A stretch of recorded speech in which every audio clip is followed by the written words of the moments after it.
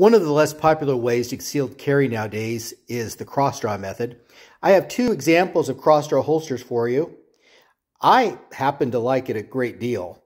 Now, this one is for my Smith & Wesson Bodyguard, and this was for my Arms Derringer. Both of these holsters come from a company called Holster Pro, holsterpro.com. They make a great product. They're made here in the United States, small business. It's always nice to be able to shop small when you can actually get a good product for your money.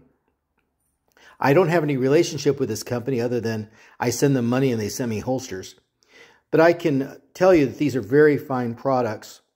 Now, you'll see Crossdraw holsters featured in videos as being a preferred means of carry if you need to get to your sidearm while driving. This may or may not be true depending on the type of clothing you wear. It's less true with me.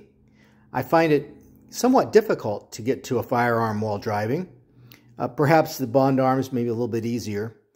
However, I will tell you that having worked some really rough neighborhoods where being attacked at an intersection was not an unlikely event.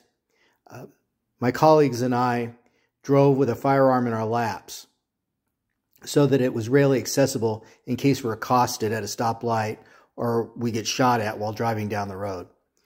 So if you're in a really bad neighborhood, consider that maybe it's best to put the firearm in your lap so it's readily accessible. But again, back to these holsters. They're from holsterpro.com. I can wholeheartedly endorse them. Again, the one on the top is for my Smith & Wesson Bodyguard. Very small firearm, very easy to conceal regardless of what type of holster you carry.